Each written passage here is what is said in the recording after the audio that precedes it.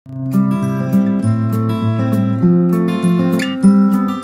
Everyone, welcome to my channel. So guys, आज हम लोग यहाँ पर सॉल्व करेंगे क्लास 10th आईएएस अग्रवाल की बुक से गाइस न्यू एडिशन से चैप्टर 4 क्वाड्रेटिक इक्वेशन की एक्सरसाइज 4 का question number 51, 52, 53 and 54। So guys, बहुत ही इजी क्वेश्चन है एंड बहुत ज़्यादा हेल्पफुल है, इसलिए सभी वीडियोस को अच्छे से देखिए, समझ लीजिए, सारे क्वेश्चन देख लीजिए, जिससे एग्जाम में कोई भी प्रॉब्लम ना आए।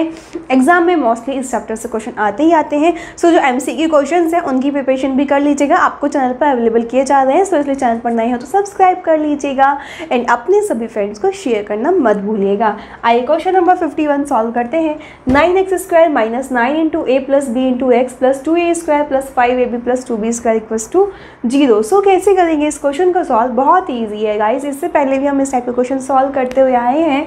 आप देखते हैं कि आपको एक इक्वेशन दे दी, ठीक है, दोनों साइड आप देख रहे हैं 2a² plus 5ab plus 2b²। या तो इक्वेशन को किसी भी फॉर्म में ले लीजिए या इनका फैक्टर कर लीजिए, ठीक है। अगर हम इन दोनों टर्म की मल्टीप्लाई करते हैं तो क्या बनता है? 4a² b² बनता है। तो 4a² b² के फैक्टर कर लीजिए कि आपका क्या आए? 5ab आ जाए। तो अगर हम 4ab और प्लस ab कर दे तो क्या हो जाएगा? 5ab हो जाएगा, राइट हो जाएगा। सो यहाँ पर पहले हम इधर रफ वर्क कर लेते हैं। 2a² plus 4ab plus ab plus 2b²। सो यहाँ से आपका 2a कॉमन, तो a प्लस 2b, यहाँ से आपका क्या कॉमन आ जाएगा? b आ जाएगा। सो a plus 2b, that means 2a plus b into a plus 2b, ये दोनों इसके क्या आ गए? फैक्टर आ गए। इट मीन्स हम इस इक्वेशन को लिख सकते हैं 9x² minus 9a plus b into x plus आगे guys 2a plus b into a plus 2b equals to 0। अब हमारा जो 2a plus b into a plus 2b आता है, ठीक है, ये आपकी इक्वेशन हो गई। इसको किससे मल्टीप्लाई कीजिए? 9 से कीजिए, ठीक है, क्योंकि c और जो आपकी a कॉफिशिएंट x² के कॉफिशिएंट के टर्म 9 है, इन दोनों को मल्टीप्लाई करते हैं एंड इनके ऐसे फैक्टर करते हैं कि क्या है आपका? 9a प्लस 9b आए, राइट। सो अब हमें क्या करना है? सबसे पहले इनको मल्टीप्लाई कर लीजिए। तो गाइज क्या होगा? मल्टीप्लाई अगर हम कर लेते हैं, या फिर आप क्या कर सकते हैं, इन दोनों को हम ऐसे फैक्टर करने हैं कि ऐड या सब्ट्रैक्ट करने पे क्या आए? आपका 9a प्लस 9b आए। तो हम इस 9 को क्या लिख सकते हैं? 3 इंटू 3 भी लिख सकते हैं। एक 3 की मल्टीप्लाई इसमें कर दीजिए और एक 3 की इसमें कर दीजिए।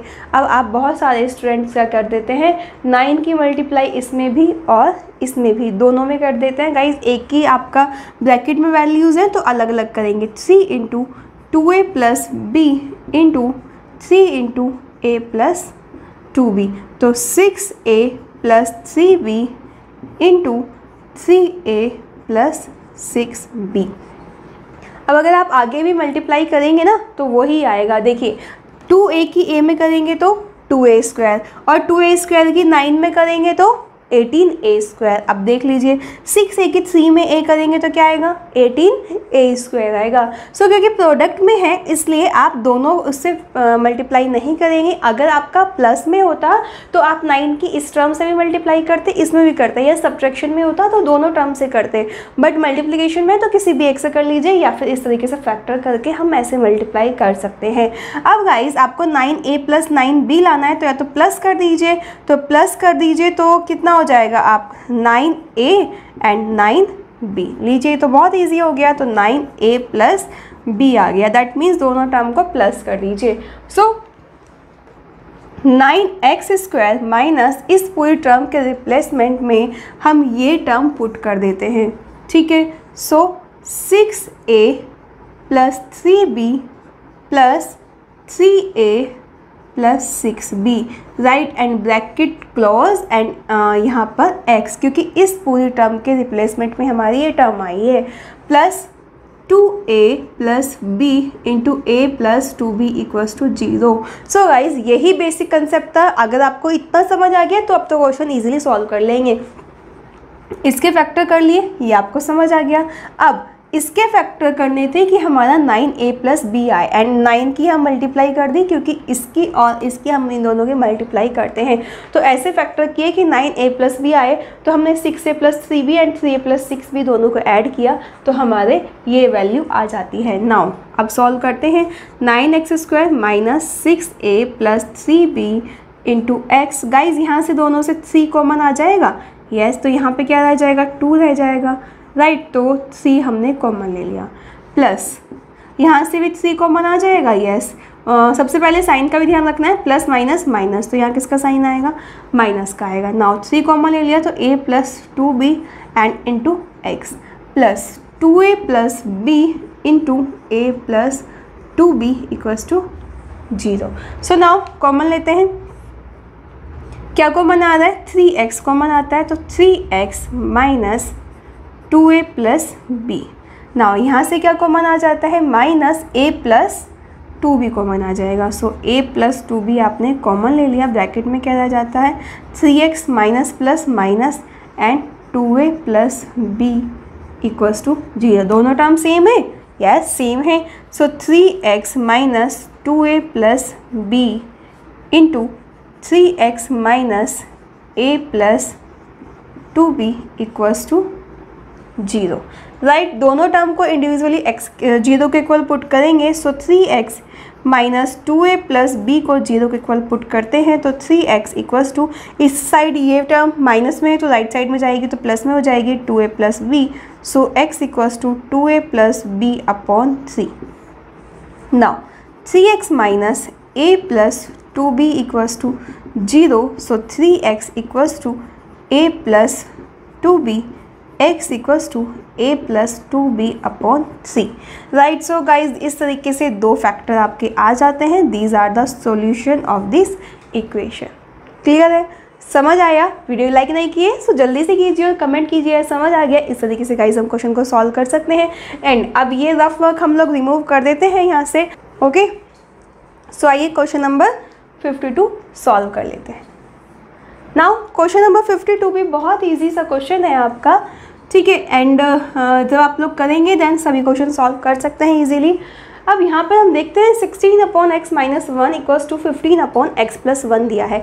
कैसे करेंगे गाइज, आप देख रहे हैं इसके अपॉन में x है, इसके अपॉन में एक्स प्लस 1 है एंड ये 1 एज इट इज़ है। इसको राइट साइड ले जाइए, x वाली टर्म एक साइड ले आते हैं सबसे पहले, ठीक है।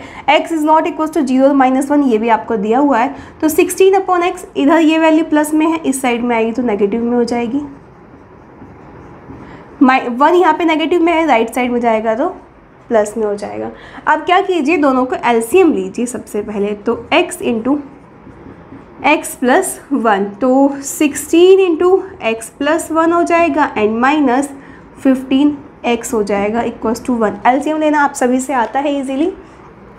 Now 16x plus 16 minus 15x upon x square plus x equals to 1, जिसके अपॉन में कुछ नहीं होता, क्या होता है, 1 होता है। सो क्रॉस मल्टीप्लाई कीजिए, 16 में से 15x माइनस जाएंगे तो 16x में से 15x जाएंगे तो x बचेगा, x plus 16 upon x square plus x equals to 1 upon 1। अब क्रॉस मल्टीप्लाई कीजिए गाइज, यहाँ पे हमने नहीं किया, पहले इसको सॉल्व कर लिया। Now x plus 16 equals to x square plus x, ठीक है। नाउ ये पूरी टर्म हम लोग राइट साइड ले जाते हैं, एक्स स्क्वायर प्लस एक्स, और ये भी राइट साइड ले आते हैं, minus x minus 16 equals to 0, ठीक है। तो ये x से x cancel, that means x square minus 16 equals to 0, right. Now आप जानते हैं x square minus 16 equals to 0 के आ गया, क्योंकि ठीक है ये पूरी टर्म गाइज हम एक साइड ले आए थे तो राइट साइड हमारा 0 के इक्वल आ गया। अब इसको क्या लिख सकते हैं, x square minus 4 square equals to 0। So A square minus B square का फॉर्मूला अप्लाई करेंगे तो एक्स माइनस 4 और एक्स प्लस 4 इक्वल्स टू 0, ठीक है। तो एक्स माइनस 4 को 0 के इक्वल पुट करेंगे, सो x equals to 4, x plus 4 को 0 के इक्वल पुट करेंगे तो x इक्वल्स टू माइनस 4। और गाइज इसको सॉल्व करने का एक और तरीका है, यहाँ से जब आप देखेंगे, ठीक है, यहाँ से जब आप देखते हैं तो directly x square minus 4 square है, तो एक्स स्क्वायर इक्वल्स टू क्या हो जाएगा आपका, राइट साइड जाएगा 4 स्क्वायर की आएगा। ठीक है, तो जब हम लोग रूट करेंगे सो एक्स स्क्वायर का रूट करेंगे तो 4 स्क्वायर। नाउ डायरेक्टली आप पता है रूट हटाते हैं तो प्लस माइनस में वैल्यू आती है, दैट मीन्स प्लस माइनस 4 आएगी। तो एक्स की एक बार वैल्यू +4, एक की वैल्यू -4, तो सेम यहाँ पे भी यही आंसर आ रहा है। कोई भी स्टूडेंट इस तरीके से करना चाहता है तो ऐसे कर सकता है, इस तरीके से करना चाहता है तो ऐसे कर सकता है, दोनों से ही आंसर सेम आएगा, सॉल्यूशन बिल्कुल सेम रहेगा। And these are the solution of this equation. इस तरीके से गाइस कोई भी क्वेश्चन हो इजीली सॉल्व कर सकेंगे।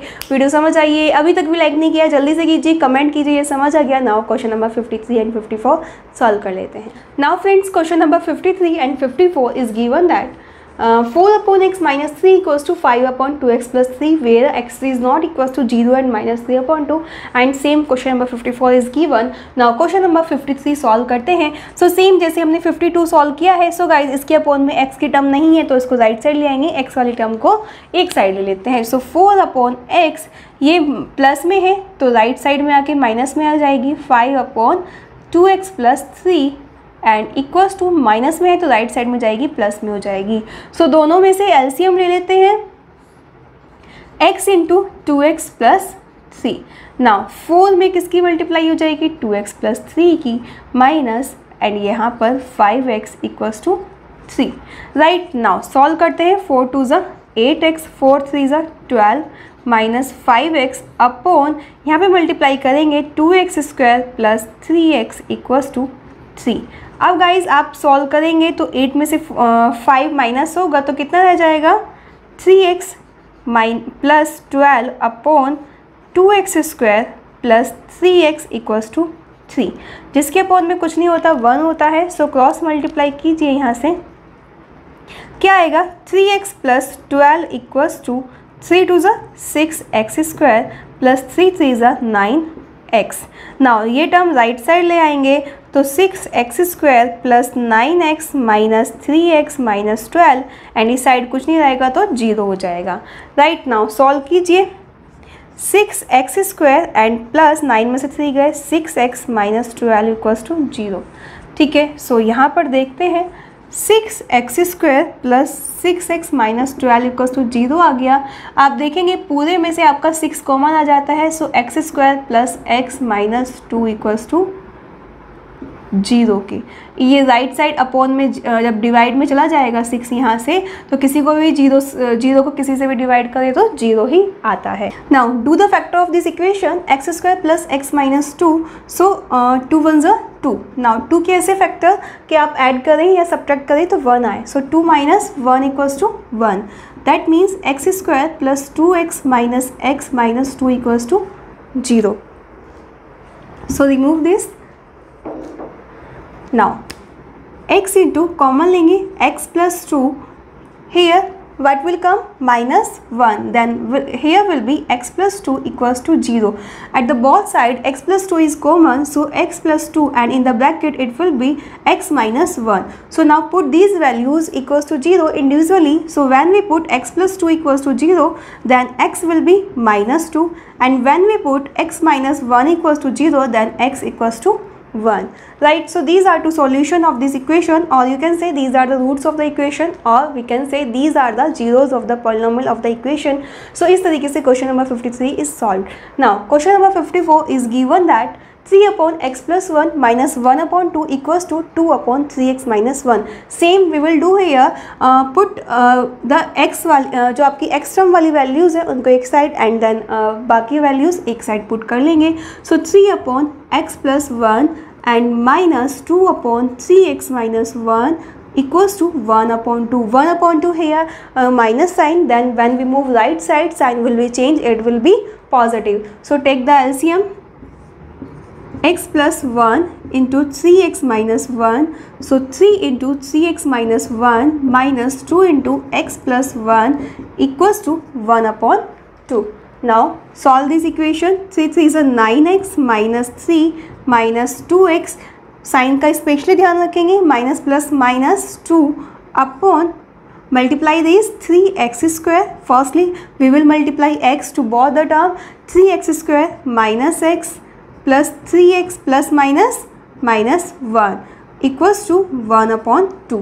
Now solve this equation.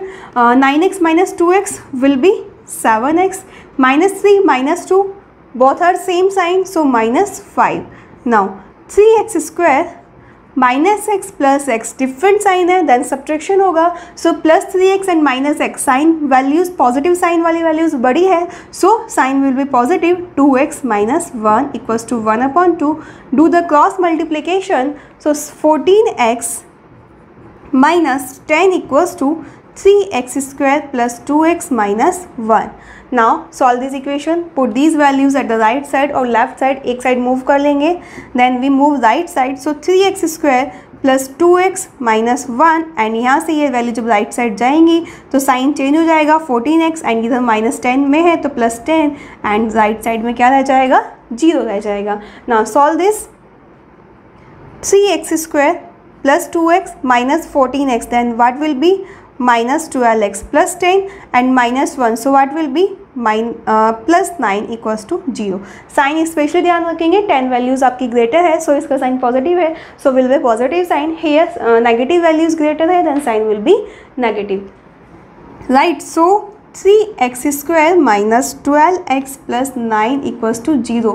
So here you see what the values is common. 3x square you can take the common, so x square minus 4x plus 3 equals to 0. ये common आप चाहे तो ले सकते हैं, otherwise ऐसे भी सॉल्व कर सकते हैं, बट अगर आप कॉमन लेंगे दैन ईजिली इसको सॉल्व कर सकेंगे. सो गाइज 3 प्रोडक्ट में है, राइट साइड में जाएगा तो किस में चला जाएगा, वैल्यू डिवाइड में चली जाएगी आपकी वैल्यू 0.3 एंड 0 को किसी भी डिजिट से डिवाइड करें तो 0 ही आता है. सो स्पेशली इस चीज़ का ध्यान रखेंगे. नाउ फैक्टर करेंगे, 3 है एंड इस साइड 1 है, 3 इंटू 1 दैट मीन्स 3. सो 3 के ऐसे फैक्टर दैट कि 4 आए, सो 3 1 3, 3 प्लस 1 क्या होता है 4 होता है एंड 3 1 3 होता है. मीन्स मल्टीप्लाई करें तो 3 आए और ऐड करें तो ऐड या सब्ट्रैक्ट करें तो 4 आए. राइट, सो एक्स स्क्वायर माइनस 4 को क्या लिख सकते हैं, 3 plus 1 into x plus 3 equals to 0. It means x square minus 3x minus x plus 3 equals to 0. Now solve the equation. x will be common, so here x minus 3. What will be common here? There is nothing, that means we will take minus 1, so minus minus plus x minus plus minus 3 equals to 0. So at the both side x minus 3 is common, so x minus 3 is common, that what will be remaining, x minus 1 equals to 0. Put these values equals to 0 individually, so when we put x minus 3 equals to 0 then x will be 3 because here sign is negative and when we move right side sign will be positive. Now when we put x minus 1 equals to 0 then it will be x equals to 1. That means these are the solution of the equation. It means x equals to 3 and x equals to 1 are the solution of the equation, are the roots of the equation, are the zeros of the polynomial. So इस तरीके से question हम लोग solve कर सकते हैं. समझ आया? वीडियो लाइक नहीं किया जल्दी से कीजिए एंड कमेंट कीजिए समझ आ गया. सो मिलेंगे नेक्स्ट वीडियो में. Bye bye, take care.